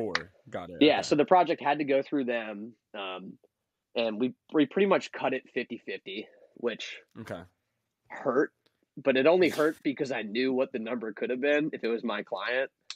Yeah. But, yeah, like, if you still compare it, this month I made 14 videos. Each video, except for like 1 or 2 of them, took me like about an hour. It was just like they just had their playoffs. So they would send me all their broadcast clips and B-roll of the teams, and I would make a hype edit of like, these 2 teams are playing. These 2 teams are playing. Now these 2 teams are playing, and these 2 teams are playing. So I just did a video for every playoff match, basically. Okay. But money-wise, I still made, I mean, after tax, probably like $4,400. And that is for how much time of work? I was probably working 3 hours a week for them. Yeah. For how many weeks? Like 5 weeks, 3 weeks? Yeah. I made double my salary, and I worked probably 300 less hours. Yeah. See, that's the thing. So, like when you took hours and hours of practicing, getting really good, being able to get to that point where you're and I hustled doing for it slow. them for that agency. They trust me. Like they know I'm valuable to them because I busted my ass when I was full time with them. But it's like so you got to start low, dude. You got to start low, climb the ladder. But like if you're practicing and you're going and doing it over and over again, you'll get better. You'll get to that point. You got to start low and you got to put in that grind. But then you also have to be willing to like bet on yourself, because when I was moving to Chicago, they were willing to keep me full time and like have me find things here, and he was going to offer me a raise and stuff. But like if I hadn't just like left, because I was like, nah, I'm like gonna do dope shit, I'll be fine. Like I know like the clients are gonna come. If I hadn't left, I'd be making less money working more than I am right now. Yeah. Purely because I was like, nah, I'm going to do it. It's going to be fine. And like, it was a risk, but it also, and that's where you really need to figure out what your values are, because it was a risk. But my whole life have been so dead set on no one being able to tell me what I can do with my time that it like wasn't a risk. I was just talking to my friend over Thanksgiving who like, he likes his job, but he kind of wants to leave and become self-employed. He's like, yeah, I do. I just like respect it, because it's like scary to like go out on your own. And I was like, it is scary. Now, granted, this is coming from like a place of privilege because my parents cover my health insurance. You know what I mean? And like I graduated college debt free. So like I have padding that like some people don't, but I am like financially covering my life right now. But it's not scary because there's no option. Like I'm not going to have a boss. Yeah. So it's like you don't risk manage and think about what might go wrong when you're like, this is what my life's going to be. I'm going to be this. It doesn't matter. Like nothing. Like there's no other choice. So what's there to be afraid of? Like, this is what's happening. So, yeah, just make sure to, like, bet on yourself because that's, like, yeah, you got to hustle for people. You got to grind and, like, put your head down and take not a lot of – I've done plenty of free work, too. Like, and I really grinded for that company some weeks. Like, I would pump out, like, 4 videos a week of, like, big projects just going insane and, like, working at home, working late hours. But, like, you got to stretch yourself and figure out how to do that. And then be like, all right, peace. Yeah, exactly. Build your skills, dip out. Right. Yeah. And but now, a lot of people get stuck in that, though. Yeah, a lot of people get stuck where they're like, oh, I can just work for this company. I don't have to do all this extra work. It's not that much more work. Nah. You already put the work in. Fucking go do your own shit. Go do your own shit. Like, build yourself. You just have to learn. And someone put it really well because it is the hardest part is self-governing, like having the discipline when you're on your own and no one's telling you shit. But I watched a video. I think the dude's name was Hines on YouTube, but he put it so clearly where he was like, I know Hines. Yeah. Yeah, he's dope. Guy. Yeah. Like long dreads. Yeah. He was saying, the way he worded it, he was like, the reason it's hard to self-govern is because like you don't respect yourself like you respect other people. So it's like you don't wake up and like work hard for yourself because you don't take what you say seriously the same way you take what your boss would say seriously. Damn. And it was so clean and like articulate. And I was like, yeah, bro. Deep, bro. Because like that's like, some deep dude, shit. It's facts for student athletes because like it's hard when you stop playing sports to like stay on your shit because it's like if a coach tells me to run, I'll run. But if I tell myself to run, I'll bitch out because I don't want to run. Yeah, exactly. Because you don't take yourself seriously. Straight up. Oh, dude. So that was so clean the way he said it. I was like, damn, bro. Dude's pretty smart sometimes. He is very articulate with his thoughts. That's a very, if you do like content like that Ethan creates and like vulnerability and like someone that talks like this, Hines, fire. Yeah, he's cool. Go check him out. He's fucking cool. Great guy. I want to interview him, to be honest. Yeah, that'd be lit. I think that would be a very cool interview. So maybe in the future, but that point hits really so fucking hard, bro. And you mentioned it with the student athlete thing. I can attest to that because like me and you both played college lacrosse. Yeah. Like we both understand that it's a fucking job, but you're getting pushed not only by yourself because you're like, but you have an entire team that relies on you. You have a coach. You have all these people that are relying on you that you can't not do it. You have to. You signed up for it. You got to do it. And the second you get out, bro, I stopped working out for months. Yeah, bro, it's so easy to fall out of it. Nah, fuck and then that even when you do work out, like you don't go that hard because you're alone. Like it's easy to bust your ass when 40 other people are doing it with you, because you're like, well, it's normal, but it's like it's not normal if you're alone. Yeah. But if you figure out how to push yourself like that when you're alone, the confidence boost is like wicked. You're set. Because you're like, I did this because I told myself I was going to do it. Yeah. That's like what you need. That's what you need to like go pro in anything. That's like what becoming an adult is. I'm convinced is like taking yourself seriously. Be like, if I'm waking up at 7:20, I'm waking up at 7:20. Yeah. Because like if someone else told me doing I had what you to, say. Yeah. Doing what you say, like telling yourself something and doing what you said. Right. Like key. Fucking key. Keeping your word is you keep your word for all these other people. Yeah. But bro, keep your word for yourself. Yeah. Like I know that like see like with this breakup, I kept telling myself I need to do this. I need to do this. Like this is something that I just feel like is needed right now for myself. Yeah. And then I kind of jumped back into it and like we did this back and forth thing for a little bit. But in the back of my head I'm like, no, like I need to do this for myself. Right. Like I told myself I was going to do this. I'm sticking to my word. I'm not going to go back on it because I feel like shit. Yeah. Like, and I feel sad. Okay, go through the fucking sadness. I'm willing to go through it now. And like, while it still hurts sometimes, like, I'm like, no, this is the right thing I'm doing right now. Right. Because I read something the other day and it recently shit on social media has just been hitting real hard for me. Yeah. But it was like, growth feels like loss. 100%. And I was like, damn, dude. Like, that's so fucking true. Yeah. Like, I know that me doing this, my business and me as a person is going to grow so much. Right. But it fucking feels like loss. Yeah. Like, I feel like I lost something that I wanted to have forever, you know? 100%. So. That's the same thing that's exactly how it went down for me. I don't know if it was, like, too emotional for you when you dropped out of college and quit Lax, but for me at least, because I did 2 full years with the team, and, like, I did the full third year until the season started because my shoulder was starting to hurt again, and like I was saying no to some video jobs, but like more than anything I had that voice that was like, dude, I need to quit lacrosse. Yeah. And it wasn't because like it's not like when I quit I was like totally on my shit and like grinding a video business, and it wasn't because like I hated the sport anymore. I think it was just like I needed to start to figure out how I was going to make this happen after college. And I was still like, my output was like pretty minor junior and senior year with video, but it was like, it's like, okay, I feel like I'm betraying like some of my best friends. Like 2 of my best friends were captains that year, and like it was their senior year, and like fucking off just like felt shitty because it's like, all right, I'm leaving the tribe. Yeah. I'm just saying like peace. Yeah. But like my brain was like, dude, I need to quit lacrosse. So then I quit lacrosse, and I like literally, shit you not, I cried like a baby in my coach's office for like an hour when I was quitting, because it was it was literally a breakup with like this girl I had spent 14 years of my life with, because I've been playing since 3rd grade, and I like liked it. That was the hard thing. It's like I like the team, I like going to practice, I like all this shit, but it's not serving me anymore, and my shot is no longer 95 miles per hour, and I'm fucking just shooting ducks into the goalie stick, and it's not fun anymore. My shoulder hurts, so I'm out. No, I'm playing. Yeah, dude. No, that feeling when like you give up on something because you know in your heart that it's the better decision. Yeah, because you got to find something new.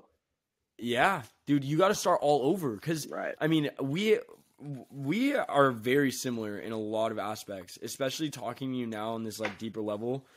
Like, you know, we both were college athletes. We both played the same college sport. Yeah. And we actually played, like, our teams played against each other. Yeah, we played, you like, played in the one same more year, division. I would have played you. Yeah, the same division, like, same, like, small liberal arts school. Yep, you definitely, like, played against, like, all my homies. All my homies were still 100%. 100%. Yeah, so, I played Rhodes. Like, if I remember correctly, we actually lost to them the year that I played them. Hopefully. So, fuck you guys. I definitely beat you guys twice. Yeah. Yeah, but I think you guys got us 1 year, right? We got it. We got you guys 1 year. Yeah. 1 year, but snuck like, us. Yeah, we did. Bastards. But the fact of like letting go of that thing that you've been so comfortable doing for most of your life, especially starting that young. Yeah, like it's ingrained in you. Yeah, like it's your being life. A lacrosse player is me. Like I will forever be a lacrosse player. So many hours, dude. You know, like hours and hours. Bro, the amount of hours that I would be like fucking lifting, carrying shit, and then like going and doing a 3-hour practice right afterwards, or like even coming to practice 2 hours early so I could practice my shot. And that's or like spending fucking hours at tournaments, you know, like going to fucking all summer. Like I traveled on travel teams. Yeah, bro. Yeah, dude. Like I traveled all around the country. I was fucking doing this college visit and this college visit by myself, and I was doing like a trip where I was gone for fucking 2 weeks, just literally going to colleges around the country. Like, bro, I mean, the amount of time that went into that, and then the fact that I was like, no, like my brain is just saying, nope, it's done. Right. You're done. It's done. And I'm trying to fight it for a little bit, and I'm like, no, dude, like this isn't it anymore. Like, I had that same realization where I'm like, fuck, I need to go and find myself and do my shit that is actually going to benefit me. Now, lacrosse is that one sport that like I wish you could make money off of doing. Yeah. Because if you could be a professional lacrosse player, I would be practicing every single day for the rest of my life. Yeah. But you can't. There's no like real. There's like a few guys. Yeah, but they have brand deals. They have like deals. You know, they all have this their own brands. They have social content. Like it's so much more than just playing. Yeah, it's not just playing. It's like the whole fucking 9 yards. Yeah. But then you have like football, you know, where you genuinely can make a fucking good ass living if you really put the work in and get good. Right. You know? So, but like lacrosse is that one sport you can't do that. Like you literally have to quit. Yeah, it ends. You have to quit. It's the one job where there's an end. Like there's no matter what, there's an end. Yeah. You know? And unless you play like travel ball like later on, because I do like some like pickup games and shit, but it's not the same. No. It's not the same when you like let go of that job that you had in lacrosse and now you're like, you know. So it's just a hobby. It's just like a trip. It's just a hobby. It's a trip. Yeah, those are just like dude. Those are just those hard calls that you just have to make sometimes. Yeah. Because that's like what it means to develop as a person, like carve out your shit. It's like you got to control your life. I think that was the biggest thing. It's just like controlling your life. Because like I could have just bitched out and played for 2 more years and fucked my shoulder up more and like wanted to like not upset anyone. But it's like you have to decide what your life is at some point. Yeah. Yeah. And the coach, and that's the thing, like the team, whether you know it or not, has complete control over you. Yeah. Especially in college. I mean, I know that you know the fucking regimen, but for people college that is nonstop, bro. Dude, that's nonstop. I mean, I was waking up at fucking 5:30 to go to a 6 a.m. wall ball practice, and then going and lifting after and then going to breakfast with my team, going to my classes, coming home, getting a little bit of homework done, and then going to an hour and a half lift, and then a 3-hour practice right afterwards. And that was every single day. And if those days were not going on, then we're fucking traveling on a bus or a plane to go play another fucking team. Bro, the travel is the biggest thing in college. Every single day. Travel is the biggest time I love that, though. Oh, it's so fun. That was the thing. Like, I literally loved my coach, too. Like, I had so much fun doing it. Yeah. It's just, like, I just was losing, like, like, once you can tell, you know what I could really tell? It was, like, sophomore year. Or, no, it was the year that I had been injured. But we were starting to make some playoff runs, like, by my sophomore year. And I was sitting there in a game, and it was, like, the first round of the playoffs. And I was, like, starting at this point. And, like, I was, like, kind of down still from the injury. I wasn't as good as I was freshman year. But I was sitting there playing this game. And this was a team, we were playing Huntington. And we usually fucking would just wipe Huntington. Yeah. And we almost lost to them. And I was literally on the field. And this is, like, kind of embarrassing to say. Because I used to, like, be real fucking competitive. Yeah. I was always, like, chill. I never, like, was super, like, metal about it. But I would, like, go hard, you know, until the end of the game. But I was sitting there on the field. We're about to maybe lose to Huntington. And this is like playoffs, so school's already out. Everyone's gone home. I'm like waiting to just go home to go to summer camp. I was on the field hoping we might lose. I was like, bro, like if they just stick a stupid goal, I can fucking go home tomorrow. And then I was like, that was just like the first red flag for me. I was like, dude, I really don't give a shit about the playoffs. And that's like when you should give a shit. I was like, I want to get the fuck out of here. Yeah, that's when you should be giving. Yeah, dude. Yeah. So then, like, when the next year, like, I went through with the fall season and like all the training and stuff. Shoulder just started to hurt again, and I could just tell because I quit like a week before our first game junior year. I could just tell like I was not in it, and I was like, it's like just like not fair to anyone here if I'm not going to be busting my ass. And I know I wasn't busting my ass because like the injury, I lost 20 pounds from it, or like 15 pounds. So like. But I didn't work to get it back in the off season. Yeah. So I came back, like I came back 170 pounds playing mentally like I still weighed 190. And it's like, okay, my dodges aren't getting through people. My shots are all getting saved now, and they didn't used to be. And like, I don't even give a fuck. Yeah. Because I didn't like put in the work to like get back to what I was because I just made videos in the off season. Yeah. And like fucked around and like tried to do art. And then it's like, oh shit, lacrosse is playing again. So see, that's the thing. Like art, you can't. It's really, really hard to be an athlete and an artist at the same time. Yeah, dude, it really is fucking hard because they like don't compute.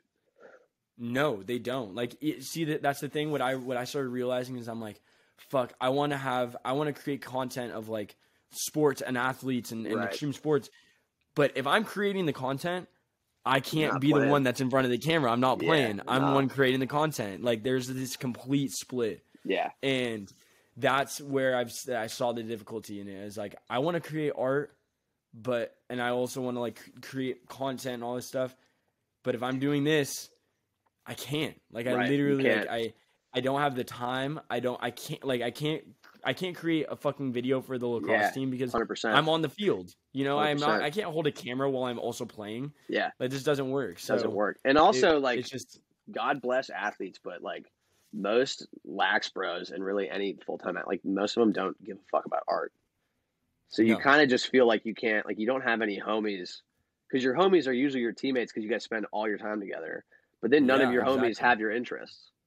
Yeah. Because your interest is lax. Yeah. And so then you're just like alone wanting to make videos or like do something, but you don't even have anyone to like bounce inspiration off of or talk to about it. Straight up. Because you're just like an athlete. Find those people. Yeah. And you only find them when you like fuck off and do some other shit. I did the year that I quit and like all that, I did film our team's conference championship. So that was cool. That's cool. Made a little video and they played Barry because I was just like, if I quit to do video and like people think I quit to do video, I like better at least have the balls to like go make the team a video. Yeah. You know what I mean? Yeah. Like I better like Straight at least up. be doing this shit actually. So yeah, that was cool. And like they were stoked on it. And like if I ever end up back in Memphis, I would love to make them like a way sicker video because I'm better now. But yeah. the love will always be there, but yeah, you gotta leave it at some point. Figure shit out. You do. I'm definitely gonna go back and visit my team, but I don't know, dude. There's that. I got with my team. There are people. I felt like there was a lot of resentment that was held because I was one of the better players. Right. I was a fucking key player, and I really did make that team like link in a way. Right. Like. I was always the one like where like the freshman came in my sophomore year. Right. I was the one that was like a fucking dick. I was not a dick in like a bad way, but I was the one where I'm like, come here, motherfucker. Right. Like I'm the best defensive midi on this team. You're coming against me right now, and I don't give a fuck. I'm gonna put you on the ground in practice. Yeah, like I was that player, and then all of a sudden I'm like, no, I'm out. Like I'm going back to California, and like it makes it more I called awkward, my team. And the bad thing was I didn't do it in person. Like I was back in California when the shit clicked where I'm like, no, you know what? I probably shouldn't be doing this right now. Right. And so I called my coach and I'm like, well, I'm not going to come back after December break to fucking, pay for another semester while I'm here. Cause I know that I should be back here right now. Right. So I had to call him up and I know that he was livid. Cause I had just gotten I got in second team all conference for defensive midi, one of two positions. And like, he's expecting me to fucking do that the next year and get first team, And I'm like, sorry. Yeah. Like, I get why that makes I it just tougher can't. too. Yeah. Like when you're not, cause I definitely it was lucky that I got to do it with my coach in person, but then also like, I didn't like go into the locker room and like say it to the team. But I was around all those guys, and like I still got to do the video and shit. So like I feel like I was able to like avoid most of the resentment outside of maybe a little bit from some of my closest friends. Like people were pretty understanding, but it's easier because I was around. So like exactly. I feel like with what happened with you, it'd be easier to dehumanize you because you just fucking disappeared. I just disappered. I was just then gone. They're like, oh, and I fuck even that came kid. back and visited. Right. I even came back and visited, and some of them were like, "Yo, like let's party." Right. But at the same time, they're like. You could tell that there were some people that were like, "Damn, bro, like we missed you. Like you should be back here right now." And 100%. like they're holding that thing where they're like, "Bro, like why'd you leave? Right? Like what made you want to?" And I'm like, I fucking to tell them in person now, fucking a year later, where I'm like just coming out to visit to say hello and like because I miss you guys, and it's just like fuck, dude. I feel bad, but at the same time, I need to choose myself. Like, 100%. I can't choose the team every single time instead of myself. So. Yeah, crazy shit. But I just thought that's fucking crazy that our teams played against each other and we were both college athletes and that we were able to link like this. I love that. No, for sure. But, very similar. I have a couple more questions. Hit me. I got a little more time. Okay, bet. So these kind of pertain more to passion. Okay. And so I always ask these questions at the end of the podcast. Yeah, for sure. Just to kind of keep like a consistent, like I have the same couple questions. Right. But what's your definition of passion? I think passion is something that you feel like you have to do even when it's like not fun. Yeah. Because like hobbies are fun. Like every time I like skateboard, and I'm like I don't do it that much, but like that's always fun. You know what I mean? Or like even like lacrosse for the most part when I played, it was it was always fun because there's never that like internal battle. If I like go, like all my hobbies are just like a good time. I DJ'd for a while and that was just like fun. They're all things I never like judged myself in, but like with video and art, I think I can tell it's a passion because it's like a battle. It's not just like a good time. I'm doing it. It's like I'm almost borderline torturing myself sometimes because I do it to feel good, but then it like makes me feel like shit. Yeah. But then I still have to do it. Like it's like my life force. If I don't do it, I'm fucked. Yeah. But still, when I do it, it like sucks sometimes. Oh yeah. But there's like no choice. Dude, trust me, there's times. Fuck yeah, I feel that shit. Because there are times where I'm doing this podcast and I'm up at like fucking 5 a.m. because I started editing at 9 because I didn't have time because I had fucking work. You just wait till you learn your keyboard commands. Oh my god, I'm so fucking hyped, bro. Once you learn your keyboard commands, bro, you'll be in bed by midnight. Oh, bet. Okay. Bet. Say less. I'll learn that shit for sure. But yeah, you make a good point. Like, it is torture sometimes. Yeah. And you have to be willing to go through the torture. If it's not worth it enough for you, you won't do it. Right. You won't torture yourself like that. And you have to be, you will find something if you are actually looking for something. Yeah. If you are genuinely taking time to, like, try new things. Yeah. And try different things that you like have an idea that you want to do. Okay, fucking try it. Right. If you find something that tortures you, but you still do it every single day, and like, and then there's like something that's just fulfilling inside of you because you're doing it. Right. That's your passion. There's a dude on TikTok 100%. and I hate myself. I don't know his name because he's one of my favorite TikTokers. I'll try to find one of his videos and send him to you. Okay. But sweet. he put it like perfectly when it came to creating things. He was like, the only way you're gonna be able to like be passionate about something is if the adrenaline rush and the pleasure and happiness that comes from making something has to outweigh all of the pain and annoyance and self-doubt and like shittiness of making it at the same time. So it's if you can get through all that and it's like worth it from a cost, like whatever cost benefit, I don't know. I just stumbled, but he just he just worded it perfectly. It's like, it's going to suck sometimes. Like this shit isn't just fun. But it's like you have to like want to do it. It has to be like a part of who you are. 100%. 100%. Straight up. Smash it. Okay, and then I got some. I really want you to send me that video because I would like to see it. Yeah, I gotta find him. You'll fuck with him.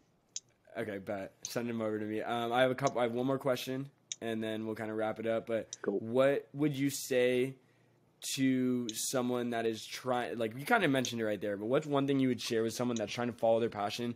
Doesn't mean video editing, doesn't mean like a podcast, just whatever passion they're trying to do, anything. Right. What's one thing you would share with someone that's trying to pursue their passion or follow their passion, might be having difficulty with it, or might be having difficulty like finding that for them? Right. So if you're having difficulty, I guess it's kind of two different things. If you're having difficulty following it, shit, give me a second. I just had the thought and I kind of lost it. Say the question one more time so my brain can move again. Okay. I'll split them into two questions, and I'll just cut this shit out. So if you were to share one thing with someone that's trying to follow their passion, what would you share with them that are like they already have their passion? What's something that you would keep them on their track? Right. I think I kind of answered this in the questionnaire a little bit too, but you have to be willing to like feel like a dumb, embarrassed, idiot baby. That's it. Because dude, like when you start shit, you feel like such a loser. Like if you're like, damn, I want to learn guitar, and you watch all these insane guitarists, you pick up that guitar, you're gonna feel like a fucking loser because you suck. And it's the same way with like, oh, I want to edit videos. Yeah, that first video is gonna fucking blow, and like no one's gonna care about it. And while you're making it, you're gonna feel dumb, and you're gonna feel stupid, and it's gonna take you forever. And then when you're done with it, it's literally not gonna be good. And you're gonna be like, I hate myself. Why am I doing this? So like, and then you do it again. You have to like just be totally fine. And this is actually another thing I always think about with student athletes, especially people that have played since kids. I think it's especially hard for people. Like I started playing lacrosse in third grade. So it's really easy when you get like when you're young, you don't judge yourself like that. You just do things that are fun. And so you don't get in your way. But then it's like, okay, you get good at something before you even have the level of self-awareness to be embarrassed. You do that your whole life, you're sick at it, and then you stop. Then you try to get good at something else, and you're fucking trash. And you're like, yup. and you're like, what the fuck? I've been good at shit my whole life. Why am I not good at this? And then it's like you feel entitled to be good at it because you were like a natural at lacrosse in 3rd grade and played for when you're fucking so fucking malleable and and so, played for plastic 14 and years. shit. It's like if you're like 17 or like high school and up, dude, like you're thinking about what people think about you. And if you want to make music and you're too like worried about it blowing, like you're not going to be fucking Flume day one. I just think it's like it's all good to like literally blow at something. Because you're only going to be in that place. Honestly, it only takes like 6 months to get competent at something. Yeah. Mastering something's a different story, but like you only have to like fumble through it as long as you're efficient. You only have to fumble through something for like a year or less until people are at least like when my videos were still trash, they were still way better than someone that couldn't make videos because I put in a decent amount of time.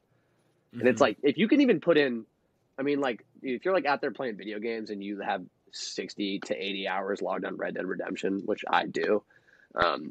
If you just log 50 hours into any skill, if you put 50 hours into guitar, like 50 focused hours into guitar, music production, graphic design, drawing, anything, you'll be at least to the point after 50 hours where like other people might be like, oh, that's kind of cool. Yeah. So just like get through like that phase of, you just have to let yourself literally blow at whatever you're doing. You have to let yourself suck. And like, it's all good. You're going to be a big, dumb idiot baby.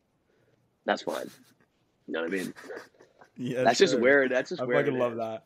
I love that. That has by far been my favorite answer to that question throughout these entire. I've had 29 interviews with people, and I've never. That fucking answer was beautiful. I love that. Good. I love that. Best one. I'm definitely fucking wrecked, checking that other guests. Hey, no shade to the I'll other love guests, them. but playing, this one was playing. fucking good. This one, I'm just kidding. I just like the way you put it. Like you made it as like a joke, right? Which like kind of takes off like. You're still serious about the shit, but you still make it like, you know, like light and shit, which it's is just dope. some shit you're like learning, you know what I mean? Yeah. And the other big thing, dude, it's like, cause I have friends that like can't decide what direction they want to go in. You have to learn how to do that in the first place. Like I like learned how to like DJ a little bit. I learned how to kind of produce music. I've learned how to like yo-yo. I've learned how to do a lot of dumb shit where I sucked. But it's like, once you learn that, like I could learn anything now. Yeah. Because I just know what you have to go through, and it like you have to just suck, and it doesn't matter.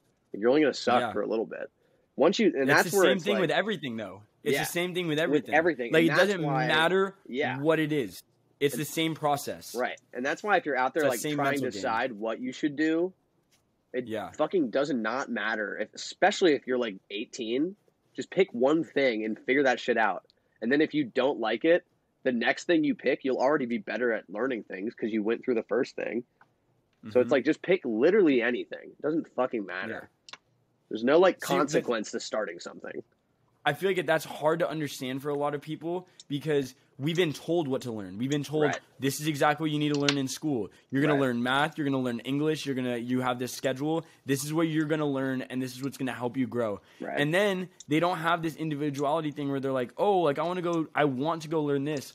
They're like, oh, well, that's not important because it's not learned. It's not taught in school. No. So I'm not going to go do that because, you know, it's probably not going to make me this much money, or like I'm probably not going to be stable or comfortable because I have to teach it myself. Right. Like, learn to be your greatest teacher. Yeah. Like, hands down. 100%. I fucking taught myself all video editing by just going on fucking YouTube for 100%. hours and hours and watching different transitions and fucking... And I'm still not that good, but I've gotten much better than where I was at before. Right. You and know? it's really like... And like, also, be your own teacher. Nothing is too dumb to learn either.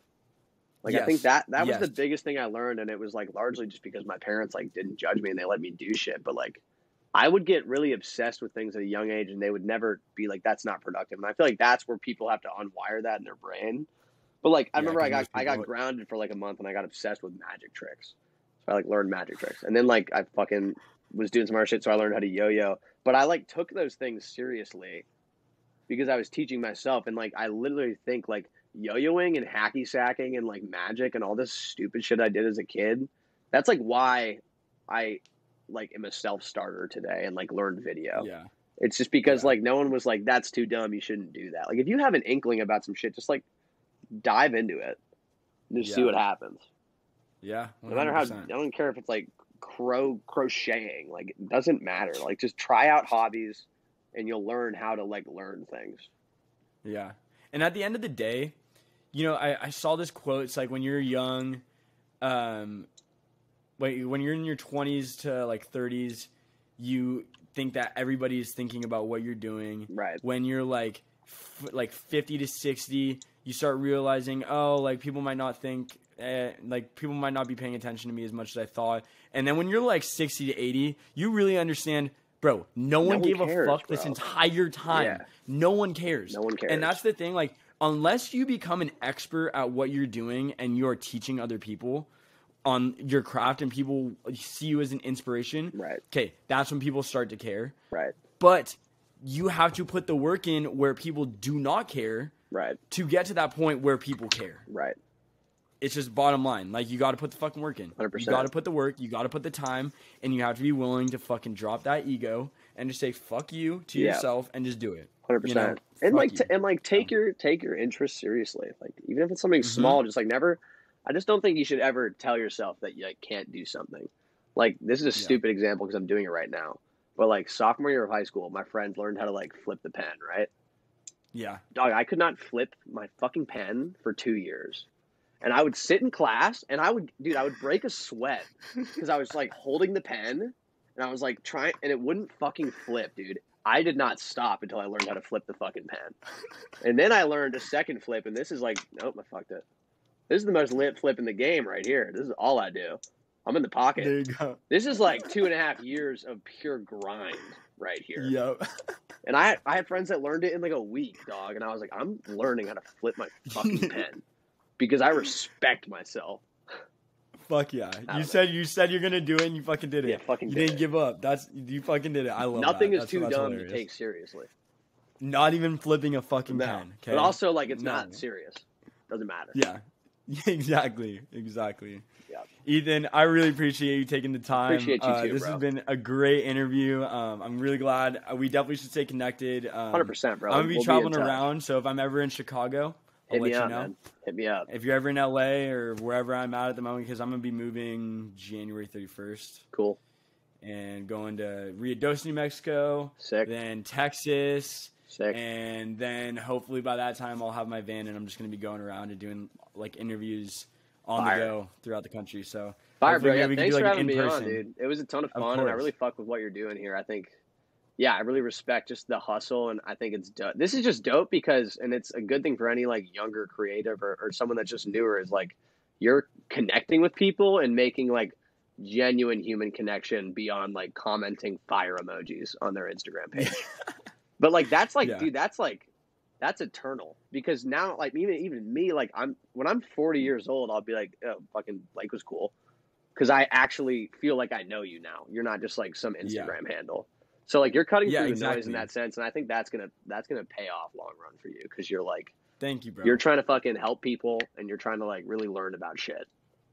Yeah, and that's huge. I appreciate that. I appreciate that. Really, I really do. And it's really cool hearing other people's perspectives. I think it's important because for the longest time, like I've always been someone that loves having deep conversations. Yeah, like having a serious like not this fucking surface level stupid shit. Right. How many likes did you get on your phone? No, fuck that stuff. Yeah. I want to hear about like proper your like the shit that you've been through. I want to hear about the fucking that pain. Yeah. You know, I want to because then I understand you more, and like I've always been someone that tries to connect with people. Right. This has been a blessing to me because like I love building other people up and like talking to people about real shit. Yeah. And it's not only helping other people, but it's helping myself too. 100%, like, I man. genuinely have like not as like selfish, but it is selfish in a way of like this. It does benefit me. I love having these conversations. Right. Because I'm learning. Like, I'm pretty much picking my own teachers. Yeah, man, you're picking your own teachers. You're learning shit, and like I said, at the end of the day, like it's making a legit connection that sticks in people's minds. Like I know for a fact, everyone you've interviewed, like you have a human connection with them. It's not just like you guys follow each other because you sat down and talked for 2 hours about real shit. So yeah, just keep doing your thing, bro. I will. Keep on pushing. Who knows sure. what's gonna come? Hell yeah. Thank you, bro. And same for you, bro. The content that you're creating, stay vulnerable because really you do have a strong voice and a strong opinion. And like people it has helped me. Good. So it's helping one person. So I would love for you to keep doing it because I want to keep being able to watch that kind of stuff. Yeah, and man. like your energy is just very contagious, and I know that people will enjoy hearing about it. Thank you, bro. And keep hearing about your shit. So again, this is another week of People with a Passion. This is episode 30 of. Let's go. Is it 30? Yeah, I think it's episode 30 or 31 or whatever. Because I'm doing different segments now, so I'm getting kind of lost in this shit. But it's I still love it. Just so, keep on swimming, bro. Exactly. Keep on swimming. Keep doing your shit. If you want to try something, try it out. Because yes, it's gonna be fucking stupid at first, and you're gonna be terrible at it, but still do it. So, hey, another week of People with a Passion. Hell yeah. Ethan, thank you. I appreciate it. Thank you, bro. Godspeed. Have a good one.